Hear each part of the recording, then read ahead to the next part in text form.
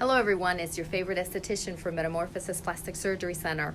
Today is follow-up day. We get to follow up on Cynthia, our patient who volunteered to do our VI peel the other day. She is starting to see some changes in her skin. The peel is starting to take effect. Later on, I'm going to be posting additional photos and videos of her progress. I am so excited to see the results. Aren't you? If you have any questions about the peel or what is happening or how to get your skin ready, please ask me. Ask that question below and I'll be happy to answer. See ya. So Cynthia is here to do a follow-up on the peel that we did on Wednesday. She has already started to see some drying of the skin where the skin is going to start to be lifting. Cynthia, what have you been experiencing lately?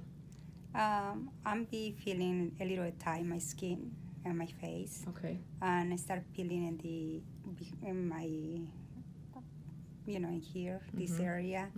And also little darker spots come out a little more darker. Okay. Lift up your brows for a minute like this. Yeah.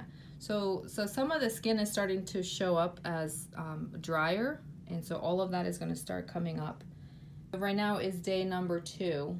So we did the peel on Wednesday. You're going to start seeing more and more. A lot of the skin is starting to dry out around this area. This right here is going to start peeling. Probably this will be the first place where you start to see it, and you'll probably start to see it somewhere up here in the forehead. And then we'll do a follow-up next week to see where you are. Have you been feeling any discomfort at all? Not really. No? And have you been following your home care? Uh-huh. Okay, good. Yeah. Okay, great. I think you're looking fantastic. Thank you.